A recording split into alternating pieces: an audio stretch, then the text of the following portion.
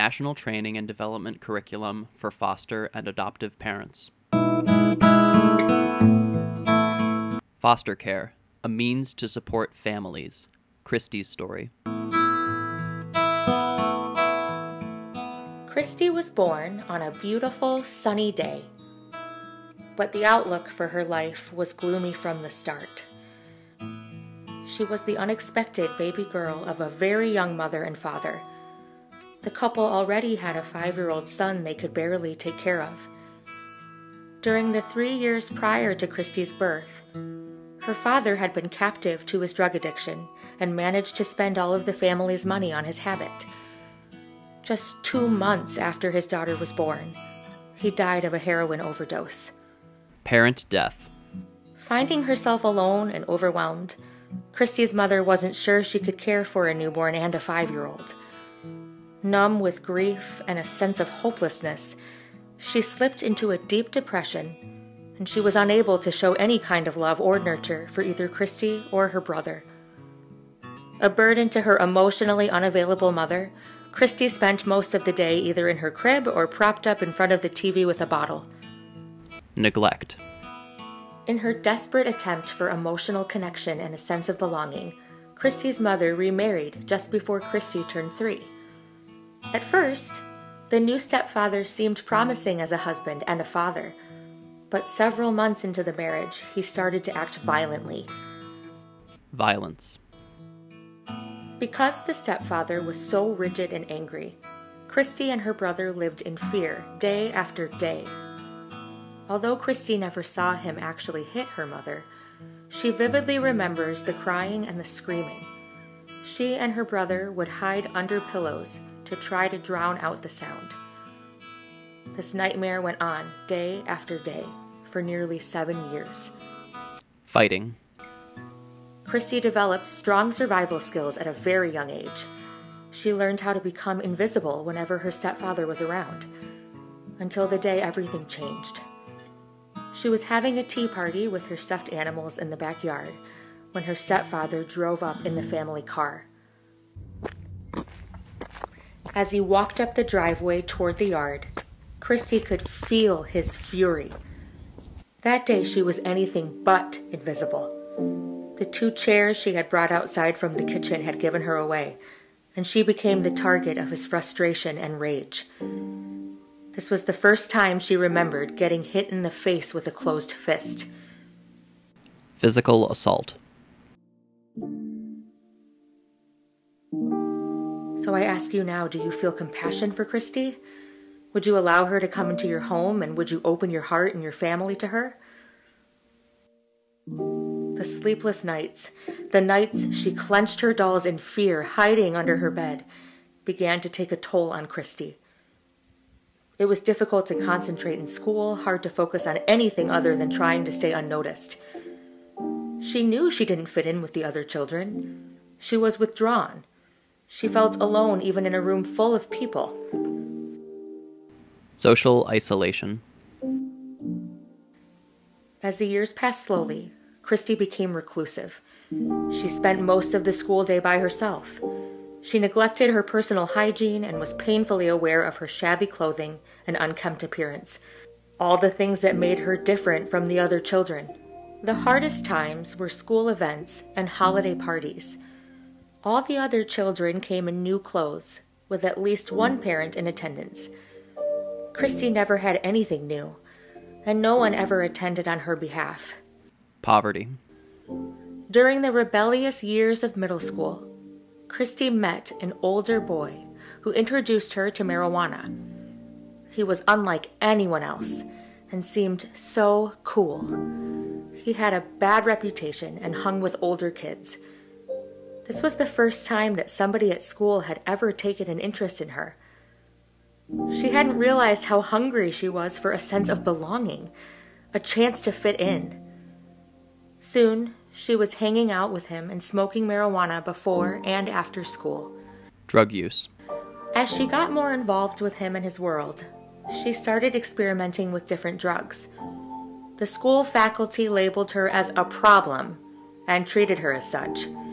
She started to skip school more and more and eventually dropped out. Now she was free to spend the whole day with her new friends. And after all, these were the only people that had ever accepted her. Negative peer influence. Kristy's home life seemed to get worse every day. Her stepfather continued to terrorize and batter her mother. Her mother, in her own attempt at survival, started to drink heavily. The drinking made her even more unavailable to her children. Alcoholism. Kristy's older brother joined the army as soon as he could and left Kristy feeling abandoned in the midst of this nightmare that they called home. She tried to stay out of the house as much as possible to avoid hearing, seeing, and feeling the wrath of her stepfather. Long-term abuse. So I ask you, do you feel compassion for this child? Would you be willing to open your heart and your home for Kristy?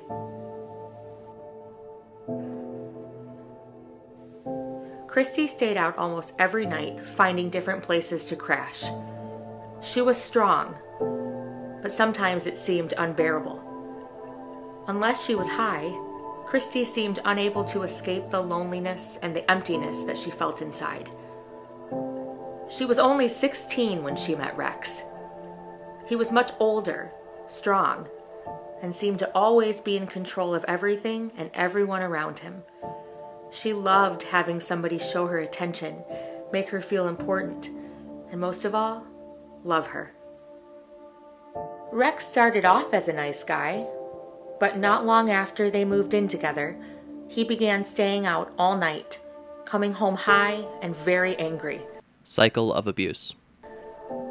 Kristy found out she was pregnant when she was not quite 18. She was afraid to tell Rex. When she finally did tell him, he said the baby wasn't his, called Kristy ugly names, and told her to just get rid of it. Kristy refused to give up the baby. To her, this baby was her one chance at love. As a result, Rex left her. Kristy spent the pregnancy by herself. She had so many questions, but nobody to ask. With Rex gone, she had very little money and no transportation. She tried to set up doctor visits, but was never able to make the appointments. As she fell into a deeper depression, she began to self-medicate and return to her drug use. Abandonment and depression. Kristy's baby girl came 3 months early. A neighbor drove her to the hospital but couldn't stay with her. Rex was nowhere to be found. The doctor must have suspected that Kristy was using because she and the new baby were both drug tested. When the baby tested positive, hospital staff called the abuse hotline. The next few days remain a blur to Kristy. What she does remember, vividly, is her daughter's beautiful face, the tiny hand grasping her finger, and the pure love that washed over her when she held her baby in her arms. But these are only memories. Pregnancy and separation. The grim reality was that the Department of Children and Families removed her daughter at birth and initiated a dependency case against Kristy. The Child Protection Agency offered her a case plan and allowed some supervised visitation with her baby. But a great sadness seemed to consume Kristy. She had a hard time making it through the day, let alone completing all the tasks on her case plan. She knew the baby needed her, but she needed someone too. Yet once again, she stood alone. Kristy, Kristy, take your baby. Kristy, don't you want to hold your baby? Kristy.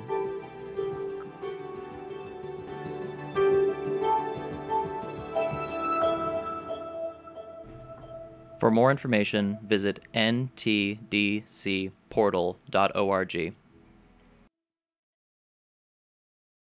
This video was funded by the Children's Bureau, Administration on Children, Youth, and Families, Administration for Children and Families, U.S. Department of Health and Human Services, under grant number 90CO1134.